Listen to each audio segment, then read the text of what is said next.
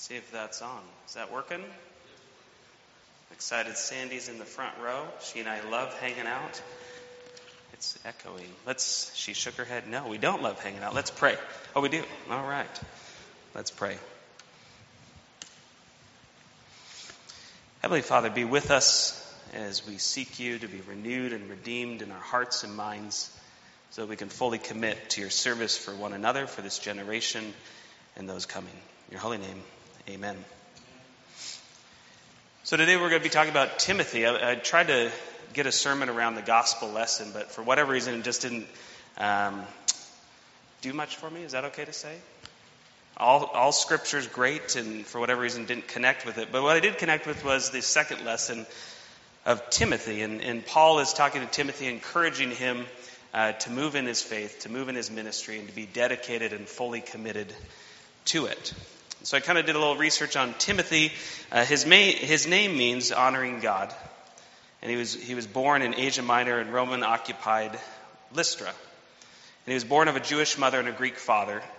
And his mother actually became a Christian. And I don't know if that was before he was born, after he was born, but regardless, she became a follower of Christ. Maybe that had a good impact on him when he met Paul. So Paul, on his second journey to that region, spoke. He proclaimed, he evangelized to that group of people. And so Timothy began following him along with Silas, and they obviously went for some time, much like Jesus and the disciples, encouraging and preaching and teaching and healing the people that they were evangelizing to. And then eventually Timothy, obviously we know, stuck with it, right? He wasn't a fair-weather Christian. He didn't follow Christ for a time and then disappear. But he eventually became the first Christian bishop, Baptist, that would be great too, the first Christian bishop in Ephesus, dying around 95 AD. So he put in his time, and he obviously took to heart the words that Paul told him in the second letter of Timothy. So Paul tells him, pretty soon I'm going to be dying. So after the lesson today, you see that Paul is saying that his life is being poured out like a drink offering. Pretty soon that his physical life and his physical ministry will end. So there's probably a big weight for Paul to make sure that his ministry is carried on with Timothy, and more importantly, that Jesus' ministry is carried on. So in the lesson we see Paul saying, preach the word, be prepared in all seasons, in seasons of growth, in seasons of hibernation. And he tells him to correct, rebuke, and encourage, which I like that. Correct, I don't like rebuke so much, but I like encourage. And then Paul, with great insight, says, do all these things with great patience and careful instruction. It's very easy to correct people impatiently. It's very easy to rebuke people with no careful instruction. It's very easy to encourage people that we like. But I think Paul was telling Timothy that if you're going to be an evangelist, if you're going to carry on this message, these are the things that you need to do. But Paul had great experience in life, and so he also knew the reality of ministry, because it's not always easy, if ever. And it's never perfect, because ministry deals with people. It's easy to encourage and teach and all those things, but at some point in time, if you're evangelizing, you can't control people, right? Nor would we want to. You can't force somebody to accept Jesus, and you can't force someone to follow him in their life.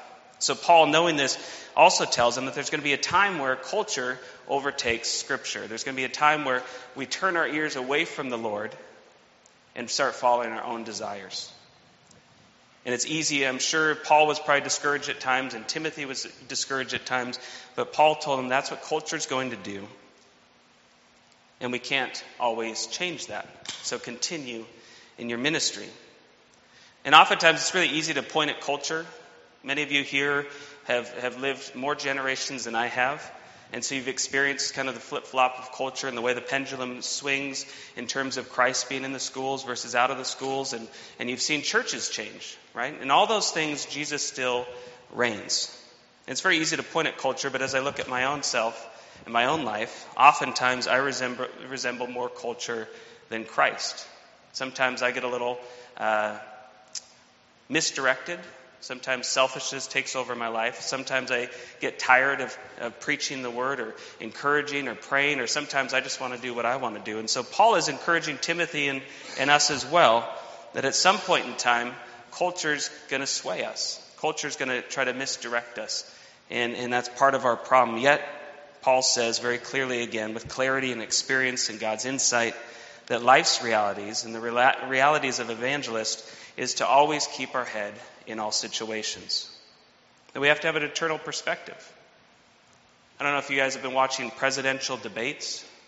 You guys want to talk about those now? No, right? So Sonia and I'll sit down and we'll watch the various news channels to see everyone's perspectives.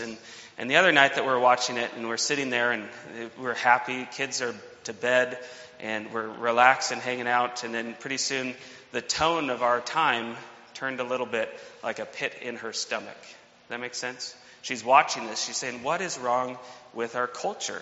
What is wrong with America? What is wrong with these candidates? What is wrong with how we handle disagreements? And so we started talking about that, and we realized that oftentimes we can get a little bit swayed by the movement of culture. But the great thing about Christ is he's not moved by culture. He's not moved by candidates. He's not moved by wars. He's not moved by all these things. In fact, Jesus is the same that he always was, and his message is still the same today as it was with Timothy, that we need to proclaim the gospel, and we need to have an eternal perspective. He also told Timothy, he said, endure hardship. I'm sure everyone here has endured some type of hardship in their life, either something they feel God allowed in their life, or maybe something someone did to you unjustly, much like the widow in the gospel lesson. Or maybe something that you did to yourself. Your own actions put you in a situation where you felt despair and brokenness. Regardless of who caused it, Paul is telling Timothy to endure hardship because it's temporary. Again, with that idea of that eternal perspective. And in fact, hardship in Scripture says that when you endure hardship, it actually produces an authentic and a real and genuine faith. That it has to finish its work, but you have to be patient through it. Then Paul also tells Timothy, do the work of an evangelist. As we know, the work of an evangelist is never a clock in, clock out, right? It's a lifelong commitment. I think we all know people who have committed their life to serving for the Lord. And they go to different countries. I think, Bob, you have a sister in a place called, help me out, Papua New Guinea. And she does what? Okay, for the ELCA, correct? Right. So she's committed her life to that call. Pastor Steve has committed his life to that call.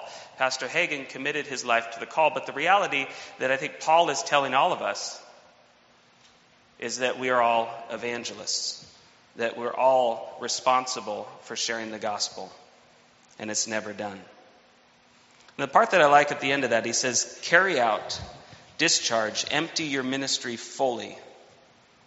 I like that. I don't know if you guys do house projects ever.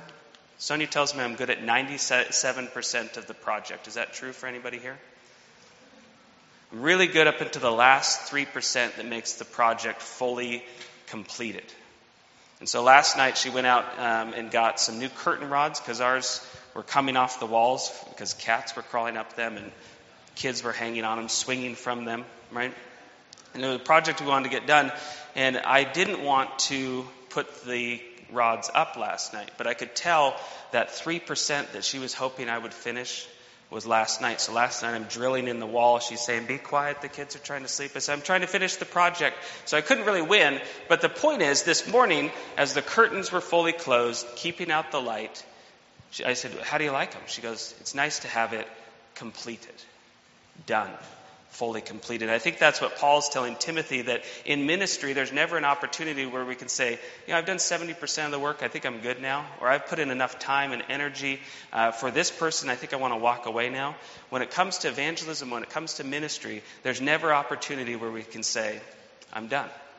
And the same thing is true for Paul. Even in the last breath, his ministry was still in full effect. He was fully committed. So it got me thinking about ministry and evangelism. So for you, think for a second, what is your ministry?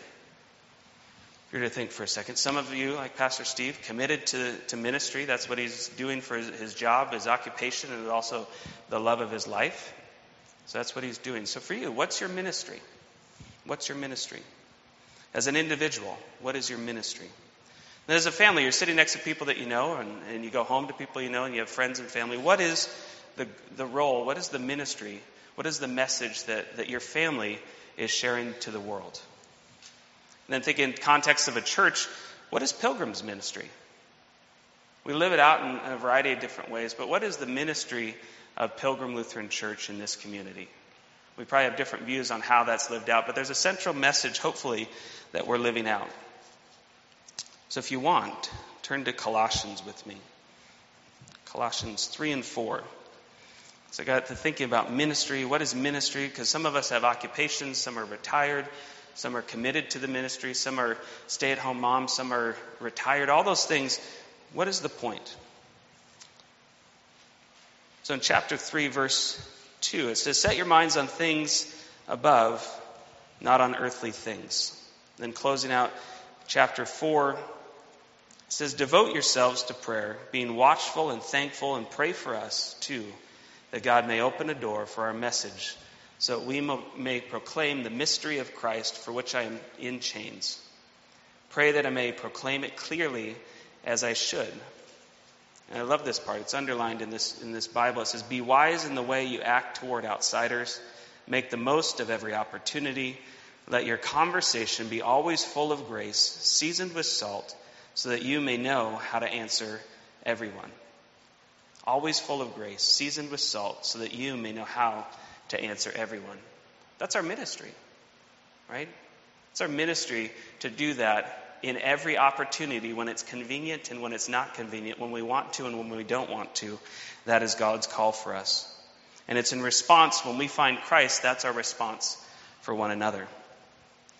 So I don't know if you guys have been to Costco before. I've seen many of you at Costco. If you know me, I love Costco. When I leave in the morning for work, Hattie says, where are you going? I say, I'm going to work. She goes, are you going to Costco? Are you going to Costco?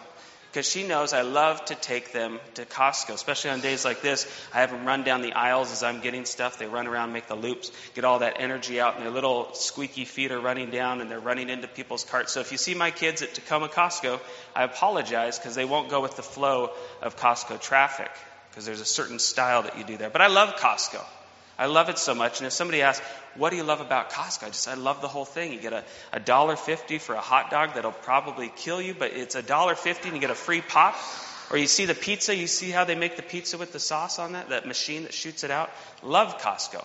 But I go tell everybody how much I love Costco all the time. That comes out of my mouth because it's in my heart. I love Costco.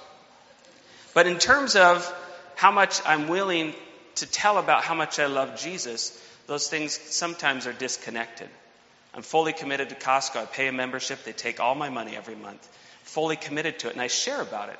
But when it comes to my relationship with Jesus, I'm sometimes hesitant because I don't want to offend somebody, overstep a boundary. I'm hesitant to be that evangelist in the life of other people, a sincere evangelist to other people.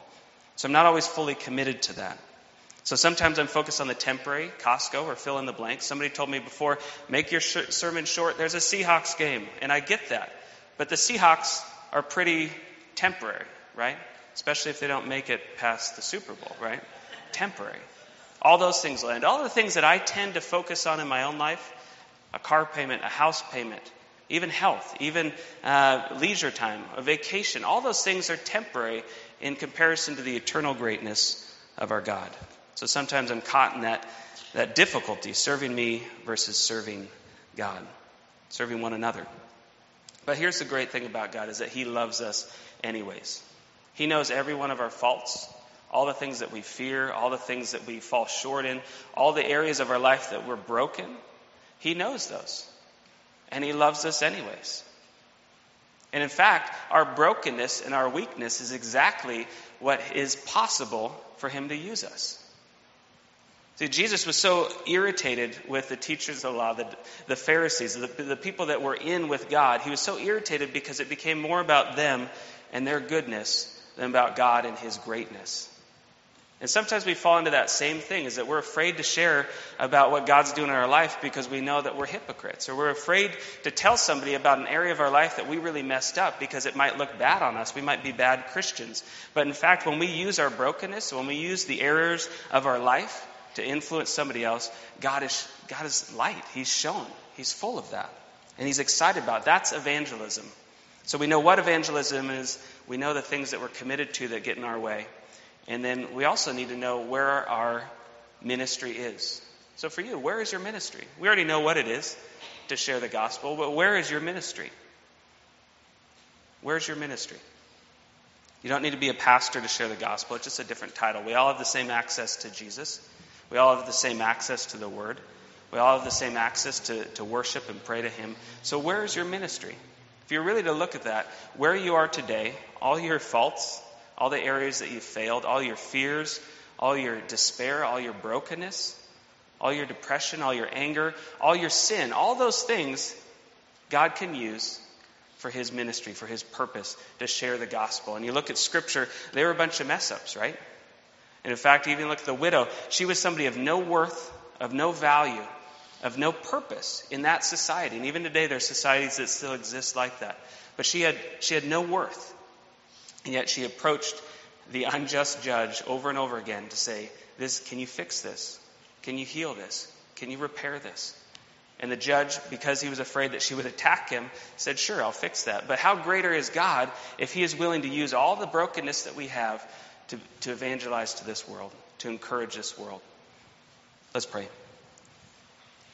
Heavenly Father, we know that we are not as successful and put together as we think we are. We know that we're not Christians that have all the answers. But You've called us, just like Timothy, to share Your gospel, to do it sincerely, to do it with power and to do it with grace. And so we just pray this week that we would know what our ministry is. We'd know the roadblocks to it.